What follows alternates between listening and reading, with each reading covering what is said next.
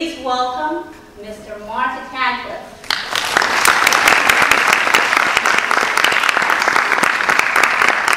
Thank you. First, I want to announce Bruce Lambert, who is one of the people who work in the media, who actually took a strong position on my case very early on during the post-conviction proceedings, and I would be remiss if I didn't thank him for all the articles he wrote, because quite often, as many of you will find out, the press is not favorable to the wrongfully accused or wrongfully convicted. Let me try to bring you back, okay? How many people here know anything about my case? Okay, is that from living on Long Island or from your professors or just kind of like a background? Okay. Think back when you were 17. Why not that too far ago? And waking up your first day of senior high school and realizing your life will never be the same. That was my life. I woke up, my parents were attacked and murdered in my own home. I was wrongfully accused, okay? From that day forward, my life was my own, really. I had to fight for everything that I believed in. The system back then, you have to realize, we're talking about the 1980s. 1980s, nobody really believed innocent people were accused of crimes or convicted of crimes. This was before the DNA revolution really exposed that. So you have to think back then, when somebody got arrested, you automatically assumed they were guilty. So back then, in 1988, with the assumption I was arrested, Marty Tankleff was guilty. But it wasn't true. And the people who knew the facts of the case, okay, could have jumped up and down, screamed and yelled, pleaded to no end. Nobody cared. Now, anybody who understands the history of Suffolk County understands that it was really, how do you say it, corrupt system out there, good old boys network, cover the next person. So you have to think back to 1988 when this all started for me. I was accused of murdering my parents in 1988. The crime was horrific, and I was a teenage boy starting my first year of high school. But instead of starting high school, I started fighting for my life. I was charged with a double homicide. My life wasn't my own then, okay? It was different. Back then, my family was behind me, my friends were behind me, but the criminal justice system and the press were against me. Everything that could go wrong back then went wrong for me. Eventually, I was found guilty in 1990 after being out on bail for 2 years. The trial was 12 weeks long. We had tons of witnesses. Everyone came forward basically supporting my innocence. None of the forensics pointed towards my guilt. What there was this quote-unquote confession that law enforcement attributed to me. If anybody understands anything about false confessions, it's one of the most damaging aspects in wrongful convictions. I'm just going to put up a few statistics so people can understand what wrongful convictions really revolve around. Now, when we talk about wrongful convictions, we're going to focus right now just on the DNA exonerations because they're much easier to understand. But let's realize this. Mine was not a DNA exoneration. Mine occurred because people took a stand and they reinvestigated it. As of now, there's been 278 post-conviction DNA exonerations. That does not include all the non-DNA exonerations that most people don't hear about. Those cases are the more complex cases that nobody really wants to really grasp because it's hard to understand. How does this happen? Tragically, in most of those cases, you know, the average person served 13 years. I served over 17 years. Okay? Alan Newton, another New York exonerated, served over 20 years. Okay? Barney, I think his name is Barney Frank, okay, who I met at Northwestern, served over 30 years of a wrongful conviction. Okay? Most people don't understand why does this happen. And it's tragic, and quite often it's because false confessions, misidentification of witnesses, snitches, bad lawyering, okay? But now everybody's going to look back on my case and say, you know, Marty, how did this happen to you? You were a good kid from a wealthy neighborhood, you were a good lawyer, okay? How did it happen? None of these things really fall into place. There wasn't eyewitness misidentification. Was there improper forensic science? No, there was just an incompetence in the forensic science because they didn't collect any evidence. And the evidence that they did have, okay, was favorable to me. Was there an alleged false confession admission? Yes. That really was the linchpin of their case. Unfortunately, though, in the DNA exonerations, almost, I think it's up to 40% of the DNA exonerations, okay, stem from false confessions. Now, does anybody know what a false confession or false admission is here? Okay. Essentially what can happen is that you can be forced into an interrogation room and be forced to admit something you didn't do. Most people do it on your daily lives. And to try to understand this, one person told me, he said, think back if you've got a brother or sister, you're 8 or 9 years old, your parents come home and somebody broke a light in the house. And your parents say, listen, unless you tell me who broke the light, we're not going out for ice cream. Well, which one's going to really admit who broke the light? Well, maybe the wrong one will admit it. That's a false confession. They would admit it to something they didn't do. It's very simplistic, but it happens on a daily basis. How many people admit to things that they didn't do just to benefit somebody else? Or with a little white lie? In the criminal justice system, though, false confessions and false admissions rise way above that. They affect people's lives. Detectives force admissions out of people for their benefit. It's an easy way to solve a case. It's an easy way to solve a crime. Is it the right way? Absolutely not. Okay? It doesn't serve the ends of justice by forcing somebody to admit to something they didn't do. The system really has quite a bit of problems, and in my case, it really stems from not bad warning, but bad government officials. Okay? The Suffolk County DA's office, and I'll say this to my dying day, was a corrupt, inept police department and law enforcement office. Suffolk County DA's office really is the largest law firm in Suffolk County. They have the most power. They also have the most ability to ruin somebody's lives. Okay? Essentially, that's what they did to me. They ripped my life out. Okay? They charged an innocent person with a crime. Okay? And let him languish in prison for 17 and a half years. I would have died in prison had it not been for my will to fight to get out of prison. It all started with that. But it just wasn't me. I had a team of lawyers, investigators, and people in the press who actually stood up and said, you know, something's wrong here. And if it wasn't for all those people, I would still be in prison. I never would have been a Hofstra graduate. I never would be going to law school today. My life would still be working in a law library in prison, day after day, year after year. Now some of you may say, well, how did you get to this point? I'm going to give you the textbook version, or the very short version of it, because literally trying to condense 17 and a half years into an hour lecture really could never happen. 1990, I was convicted of double murder and sentenced to 50 years to life. Just think about what 50 years to life means as an 18, 19-year-old kid. Many of you in this room, okay, are probably that age. Think about never seeing outside of a prison cell for the rest of your life. 1993, I go to the Appellate Division, which is the first level in the New York State courts, to appeal my conviction. Normally in the Appellate Division, it's a 4-judge panel. What do you think happens in my case? Anybody guess? They bring a 5th judge in, unbeknownst to anybody, and they rule against me 3-2. The 2 judges that were in my favor basically said I was innocent and voted to release me. That was in 1993. Every year after that, I kept appealing my conviction, and I kept losing. Finally, in 1998, I appealed to the Federal Second Circuit Court. The federal court said, listen, we believe that your rights were violated, but guess what? There's nothing we can do for you.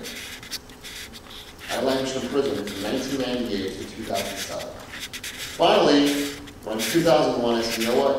My family, I said, you know what? We had it. We've got to take charge of this case, take a fresh look. I hired a private investigator who basically went out, okay, and re-investigated the entire case. Slowly but surely, we covered one witness after another witness, after another witness, after another witness. Finally, in 2004, we were getting ready to file a post-conviction motion in Suffolk County. At that point, we started to say, you know what, the only way for the system to work is to really get the media behind me, because the public needs to understand wrongful convictions occur, they're systematic and they're problematic, because guess what? Every time you incarcerate an innocent person, the guilty person remains free, committing additional crimes. Tragically, there's an individual by the name of Jeffrey Deskovich. Okay? Jeffrey was convicted of a rape murder of his high school classmate. While he was languishing in prison, the person who was guilty of that crime killed another girl. It happens all too often. The individuals in my case are responsible for my parents' deaths. They just kept committing more crimes and more crimes and more crimes, and they kept getting away with it. Finally, in 2007, so you're going back a little bit, in 2005, 2004, 2005, 2006, we had hearings in Suffolk County, New York, where we presented new witnesses, and tragically, the judge in Suffolk County, after hearing all the witnesses, said, "Sorry, Marty, we're not letting you go. We don't believe you." This was after 30 witnesses testified, and the final witness, which anybody who's a criminal justice student, sociology student, or just intelligent would have said, something's wrong here. Joseph Creedon's son. Joseph Creedon was the individual we identified as the lead murderer. His son came into court and said, "My dad confessed to me that he murdered Marty's parents." Well, anybody would think, well, that final witness, how could the judge not release me? But the judge, part of a systematic problem out in Suffolk County. I had appealed my conviction to the appellate division again. Now, this is the same appellate division that in 1993 ruled against me 3-2. Fortunately, this time the appellate division ruled in my favor 4-0. I was released December 27th, 2007. My conviction was reversed, but the indictments remained. Now, everybody knew back then that there was so much evidence that the conviction should have been thrown out, the indictments should have been thrown out, but they weren't. So the Attorney General of the State of New York got involved, and he conducted his own independent investigation. And finally, in the summer of 2008, I was exonerated, the indictments were dismissed, and everything was off my record. Now, some people try to figure out, what does a confession look like? Has anybody seen what an interrogation or confession looks like?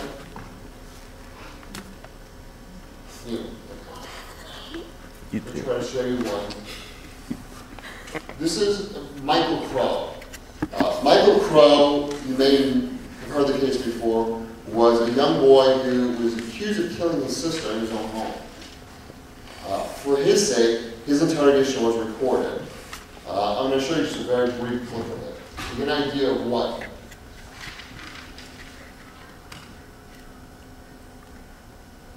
Okay, how do we get the line to work?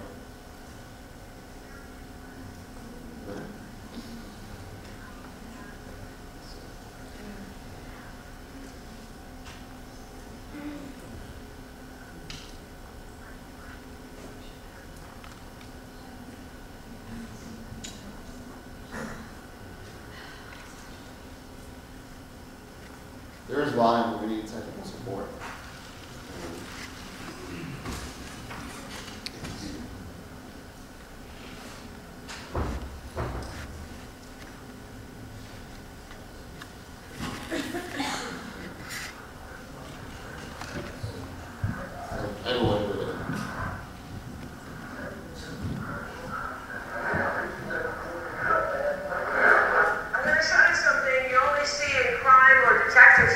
But this is real. It's a video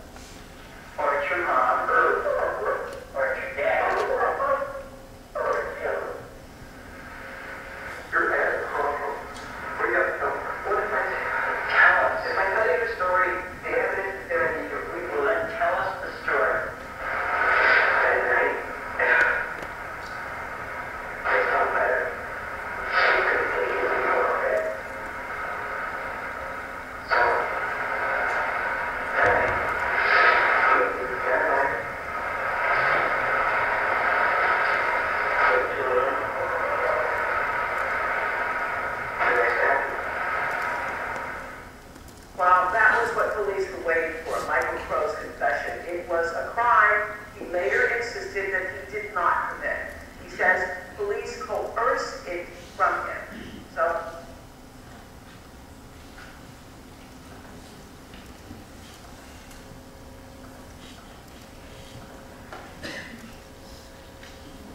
Michael Crow was innocent. He confessed to killing his sister in graphic detail. But lo and behold, it was a drifter who actually killed his sister and entered their home.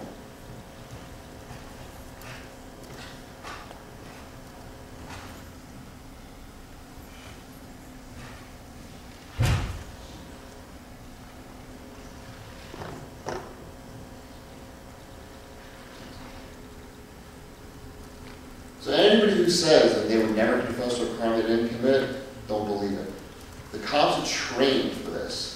They're trained to get whatever they want out of you, okay? It's not difficult. Everybody thinks it's an easy thing or it never happened to me, okay? It can happen to any one of you.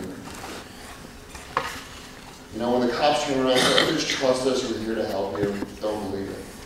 I'm friends with a law professor out in California who teaches false confessions, interrogation, and he says the first thing he tells every student the first day they walk into the class, the cops come up to you and say, I want to speak to a lawyer. That's the only thing he ever tells the cops. It's tragic that we live in a system, in a society, where we can't trust the cops, but we do. Every one of you may think, what can I do? I'm just a college kid, I'm just a high school kid, you know, I'm just an average citizen. The Innocence Project really has done a great job, okay?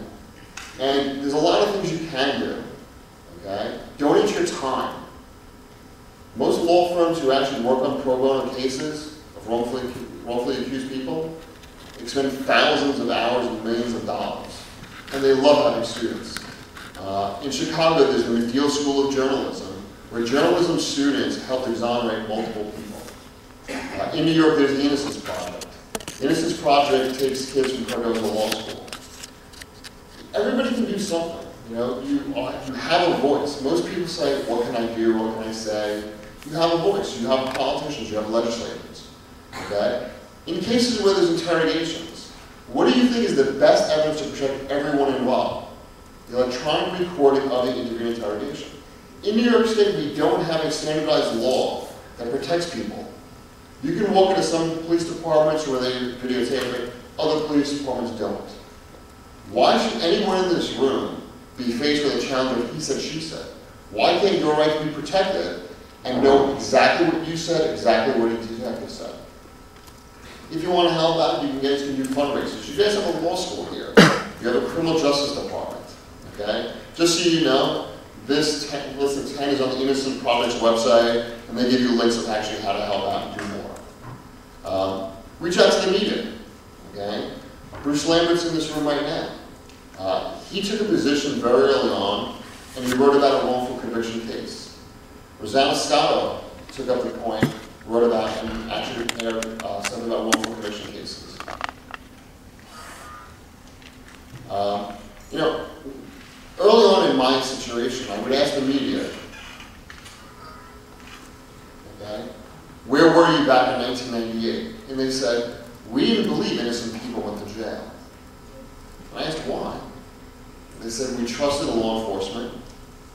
And I used to say, why did you trust law enforcement? It's what we were trained to do. You know, really what changed it was the DNA revolution. With the advent of DNA, people knew innocent people were getting found guilty and going to jail. But what happens when all those DNA cases evaporate? What are we left with? The wrongful conviction cases like mine, where it's really people going out and actually having to do a ground level work of investigation, speaking to witnesses, and challenging the system. My final thoughts are is beware of wrongful convictions and their causes. You can do something about it. You can actually change someone's life. One of the lawyers I work with at the firm helps an innocent man get out of jail after 2 weeks. The guy was in jail for 2 weeks for something he didn't do. The day he got him out of jail, he said it was the best day of his legal career because he knew, okay, he helps change somebody's life. Even though you're not law students here, some of you may go on to become law students, start your career early. Get involved. You will never feel the same. You will have such a sense of relief, a sense of joy, because guess what? You will change somebody's life. I worked on a case not too long ago where an individual was being held beyond the date he was supposed to be held in jail. Okay? I litigated the case with the lawyers. The guy came out of jail. His wife called me up and said, "Marty, I can't thank you enough. My husband's home." You will make a difference in someone's life, okay? And you will forever and ever, okay, feel gratitude from that individual, okay? And even if you never hear from that person again, you know you changed someone's life and you'll feel great about what you did. Anybody have any questions? Yeah, when the interrogators that basically forced the confession out of you, what happened to them? There was no tape, you know, like the crow's tape. Did they get fired? Sure. She wanted to know what happened to the detectives in my case that conducted the interrogation. At that time, Suffolk County actually had a policy procedure for the electronic recording of interviews and interrogations, and they opted out. Both detectives no longer working for Suffolk County. One of them actually retired during my case. The other one, he stayed on for I don't know how much longer. But neither of them are working there. And that's all I can really say because both of them are subject to a lawsuit right now. Okay, because that was pretty traumatic for you. I mean, even just watching Crow, he was ripped apart by having to confess that he... If you go online, you can actually see some other interrogations. You can actually watch more of Michael Crow's. But it parallels. I mean, anybody who watches that tape or watches some other ones, okay, you can really get an idea of what it's like to be in interrogation because there is no escape. You literally feel like you're in the confines of a cell, and the only way out is basically to tell your captors whatever they want to hear. It can be the biggest lie in the world, but you want out. I mean, the way I try to describe this to some people is, think about locking yourself in a bathroom. Okay? You don't have the key to get out. What would you do to get out of that bathroom? If somebody says, "Hey, listen, I'll jump off the Brooklyn Bridge. I'll give you $1 million." If your choice is stay in that bathroom for the rest of your life, okay, or get out, you'll do whatever they want you to do. Knowing that, you know, far more mature, savvy, experienced people get coerced into giving false confessions, and when you're 17, 16, 14, you know, there's a level of immaturity and inexperience that clearly has to be in place, as well as all kinds of psychological factors. And, is there any kind of law or anything in place in the country or locally where to protect the rights of children? Because and I say children deliberately because I know in your case, it's not like they could get your parents' permission. So when you're in that kind of a situation and you're locked in that room with these people who are bullying and interrogating young adults, is there any recourse that they have at that point? You know. The law is different throughout the country.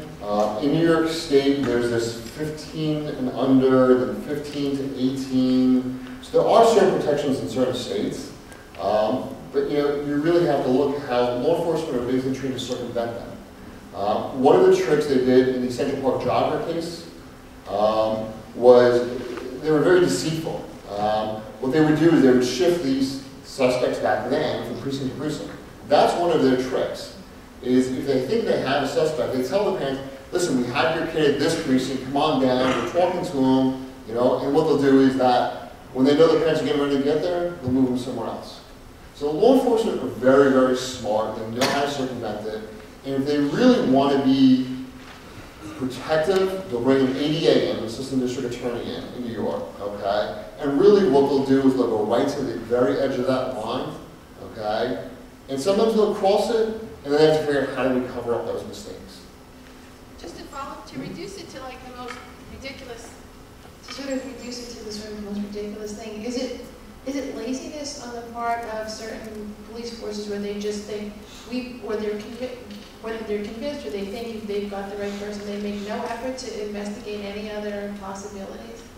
I would say it's a combination of all of the above. Quite often, high-profile cases, the public is looking for answers right away. And what's the easiest way for law enforcement? We have a confession, this person's guilty, and then we'll worry about the investigation.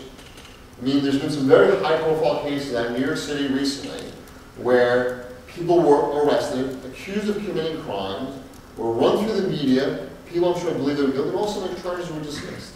It's really not the way to prosecute people. It really is investigate. If the evidence is there, it's charged. Okay? If you have a confession, and it's a false confession, what ends up happening? The guilty party continue to run free. You incarcerate an innocent person. Okay? And then all of a sudden, law enforcement sometimes realizes, wait, we have the wrong person in jail. What do? Do we have to fabricate evidence? Do we have to manipulate witnesses? In my case, one of the things they did was, some of the witnesses, they showed them bloody crime scene photos and said, look, what we know what Marty did. Don't you want to tell us this? Okay? And and unfortunately, it was very young girls back then that were easily manipulated. Okay? 20 years later, when they were approached, they said, we lied. Law enforcement will do whatever they have to do to get their conviction. You know? And it's scary because these are people we put in power and we're supposed to trust. You really can't. Over the years, have you ever got like an apology from anyone back then who says, hey, we screwed up? As strange as it would be, I've never gotten an apology from anybody in the law enforcement community. The one major apology that I have gotten was from Eric Schneiderman when he was a state senator. Eric Schneider and I became very friendly over the past few years. And I testified before him at a state hearing up in Harlem. And he publicly said, on behalf of the state of New York, all our law enforcement and constituents, I apologize for what happened to you. So he really was, and there was also another assemblyman, Michael Gianars there, who echoed his apologies. But nobody from Suffolk County has ever apologized. What would happen if the DA's office that prosecuted me, an innocent person in jail, now being sued, apologized? Essentially, in a way, it could be considered an admission of guilt. And law enforcement do not want to admit they made a mistake. Okay? Look at all the wrongful conviction cases. Okay? When does law enforcement, the DA's office, ever say, oh, we're sorry, you made a mistake? Often it's the judge who releases the individual who was declared innocent and says, I'm sorry on behalf of the system. Because what ends up happening after wrongful convictions and exonerations come lawsuits. And they're very, very big lawsuits. And everybody has to defend themselves. So their public statements, they have to worry about. Yeah, Bruce. No, give it to Bruce. Well, look at the student. Okay. In cases that are like yours and similar to yours, how often does the guilty party actually get caught? I don't know the statistics to that. What ends up happening a lot of times is that the guilty party will continue committing crimes. There's a case, Frank Sterling.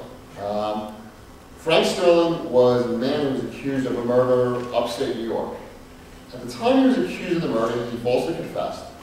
And there was a man by the name of Mark Christie. Mark Christie announced publicly in his neighborhood, hey, listen, I'm guilty of that crime. Okay? Frank Sterling was convicted. After he was convicted, Mark Christie's friends went to the law enforcement and said, listen, you've got the wrong guy in jail. You care. No. Mark Christie, if you Google his name, went on to commit additional crimes. That's usually what happens. Okay? Frank Sterling was eventually exonerated. It was 18 years later, after DNA, there was something called touch DNA that came out, and they retested some of the evidence in his case. Why would it have to take 18 years when back then, if somebody in law enforcement would have listened to Mark Christie's friends said, listen, Mark Christie is running around town saying you got the wrong guy in jail, he's guilty. But instead, Mark Christie, I think, went on to kill a 7-year-old girl, or if you Google his name, you'll find out that he really committed some heinous crimes. For those who don't know, maybe you could describe some of the tricks that were used in your interrogation related to the test in the shower, what they claimed they found in your mother's hands, and finally what your father supposedly said. Sure. Bruce is very familiar with my case. He's written extensively about it. Some of the tricks that were utilized in my case was that They first said they found my mother's hair, my hair in my mother's hand. So they did a shower test which showed that one of the things I was telling them was wrong. And the coup de grace was they told me that my father woke up and identified me as the person who attacked him. These are all tactics that they use. For some people, okay, let me use the two of you here for example. If the two of you get arrested and you're put in separate rooms, one of the tactics they use is they say, she's in the next room telling us you did this. Okay? And then they'll go, well, you know what, he's in the room telling us you did this. Now one of the bigger tactics is using forensic evidence. Okay? I was at an event where Saul Cassidy, who teaches about false confessions, told us about an event where they're doing an interrogation and they walk in with a hairbrush and they tell the suspect, well, we have your hair at the crime scene. The guy's bald. And he's going to himself, well, they paint on my hair, but guess what? He confessed to the crime because in the back of his head he's saying, well, you know what? They're lying to me about the hair, so you know, let me confess, because whatever they're telling me is not true, okay, and I'll walk out of here. I don't care how much time that man served. That's the tactics that they use. They don't care. They will stoop as low as they can, okay, because the Supreme Court allows them trickery, deceit, and lies. And they're devious. They're training for it. If you Google Reed and Associates, Reed and Associates is an interrogation company. They basically teach law enforcement how to conduct interrogations. The scary part is, if some of the law enforcement actually followed their guidelines, you wouldn't have that many false confessions. I was at an event at Villanova earlier this year where I was on a panel with a member of Reed and Associates. One of the things that they promote is, do not interrogate after 4 hours. After 4 hours, you get nothing reliable or truthful. Okay? Anybody know the Central Park Jogger case? Hours. Okay? You look at a lot of these other cases. 10, 11, 12, 13 hours, 2 days, 3 days. It doesn't provide any reliable information. My question was, did they ever find out who killed your parents? And my second one was, what was it like serving all that time when we were innocent? We have clearly identified who the people were responsible for my parents' death. It was Joseph Creedon, Peter Kent, my father's ex-business partner, Jerry Struman, was surrounded financially. Unfortunately, nobody's been prosecuted as of this date. We're hopeful that eventually somebody in law enforcement will actually have the goal, have the desire to really right a wrong and go after people. Unfortunately, after 20 years, it's difficult to prosecute cases. And any good defense lawyer, okay, does anybody want to become a lawyer in this room? Okay? Any good defense lawyer will be very simple. Okay? If they went after one of those individuals and you were like, well, wait a minute, you charged Marty Tankleff and he confessed and he served time, so, you know, isn't he guilty even though he's out of jail? That's one of the reasons why law enforcement is very remiss in going after people after such a long period of time. Now, serving time in prison when you're innocent, it's a living hell. I mean, if anybody really wants to get a reflection of what living in a prison cell is like, find a bathroom that's got a sink, a tub in it. Think of the tub as your bed, okay? So you have a tub, a toilet, a sink. And put all your worldly belongings in there, okay? And stay in there 23 hours a day. If you want to come out that 1 hour, you have to rely on somebody else to let you out of that bathroom. Now, that's if you're under disciplinary segregation. I was fortunate enough to really get myself involved in programs. I worked in the law library, I went to college, so I was out of my cell a lot more than that. But the prison system is designed to really break you down mentally. For me, I never lived there, I was physically there, because I knew I was going to die there, I didn't belong there, I knew I was going to get out of there someday, somehow, some way. And for me, as an innocent person being in jail, I focused more on what was going on the outside. People used to laugh at me because I'd want to watch, you know, Dayline NBC or read the New York Times or do stuff like that, instead of, let's go out to the yard and play handball, let's go play basketball. No, let me go to the law library, let me keep reading another law book.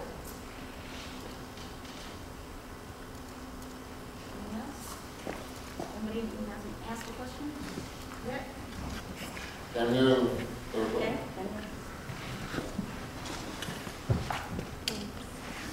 so do you endorse programs like prison programs? You mentioned you went to college in prison, even knowing that the majority of prisoners are guilty? Like, do you think that's a good thing? absolutely. The college program is the one program that I fully support. Because really what it does is that the ones that go to college, okay, have a desire to better themselves.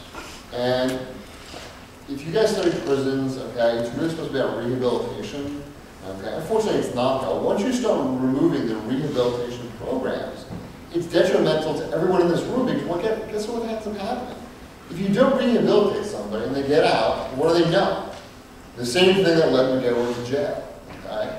And statistics show that the individuals that are released with college degrees have the lowest recidivism rate of any prisoner. Unfortunately, politicians made a big deal over the past few years about how much funding went to college prison programs. And it really was like 0.5% of public funding. So in New York State, where in 1990 to 1993, essentially every maximum security jail had a college program. I think there's 6 college programs in the state right now. So when I was in prison, I actually attended classes through Syracuse University, through Cayuga Community College, through Clinton Community College. Now one of the biggest programs is the Theological Society of something that's offered through Sing Sing and Eastern Correctional Facility. So I mean, rehabilitative programs really are beneficial. College programs, I mean, I've always said that I think if somebody wanted to make a difference in the prison system, push to get the college program brought back into the prison system.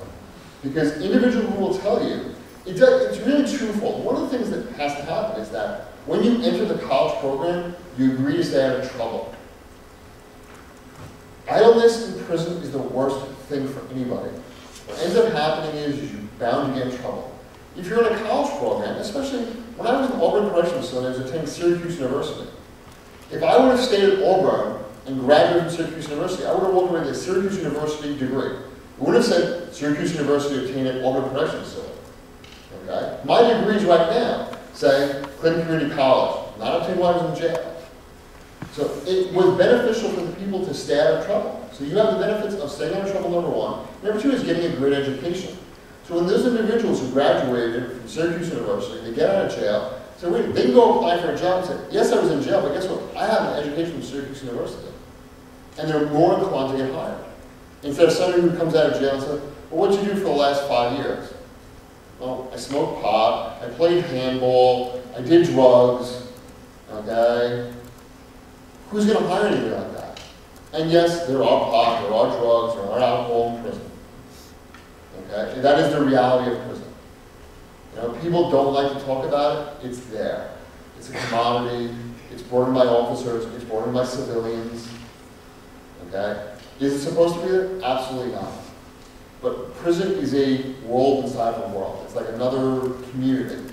I mean, anything you can think of that may be outside prison is inside prison.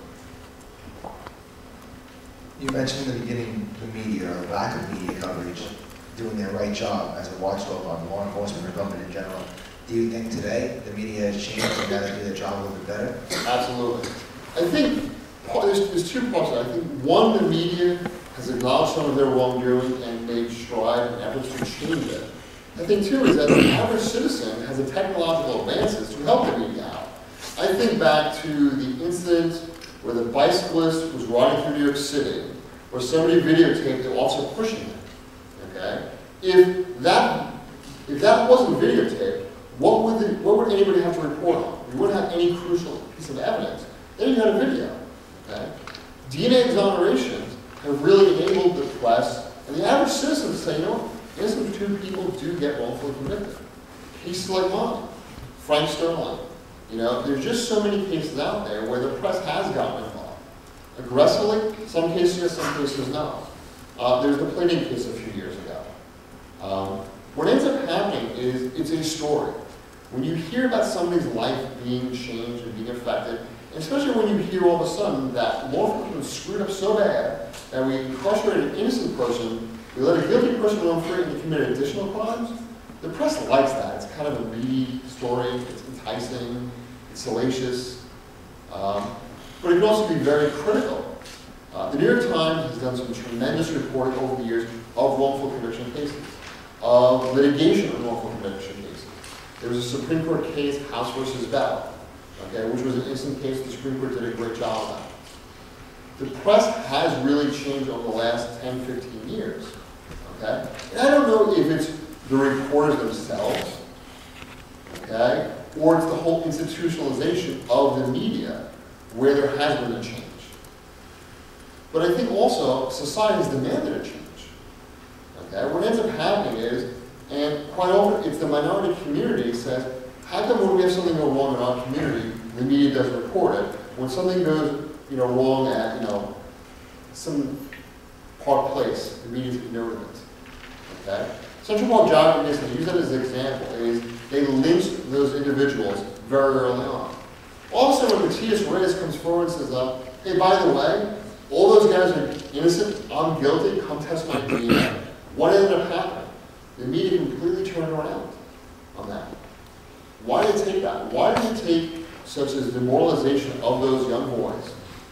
Okay, and all of a sudden 10, 15 years, it ranges, they all have different sentences.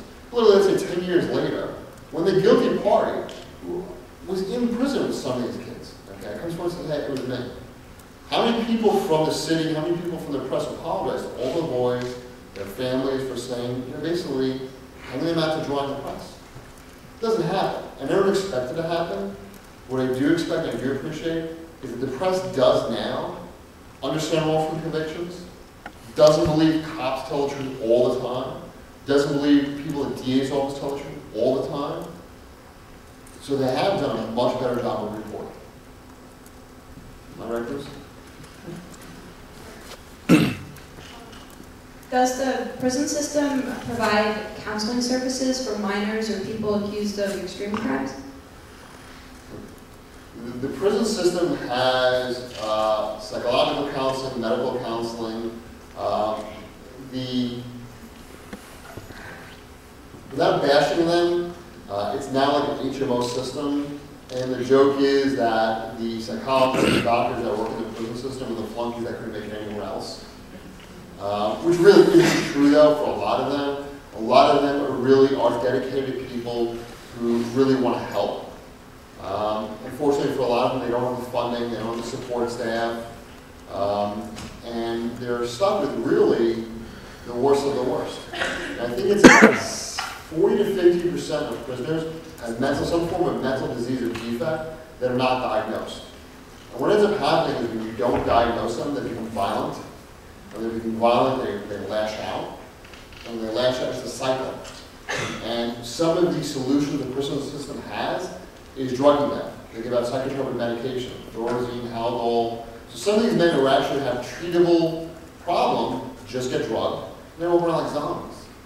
And part of that really is that there's not enough of the psychological, social worker staff in the prison system to treat them. So what do? Drug the ones that they can get to. A little about how this experience has affected you psychologically, emotionally, and socially.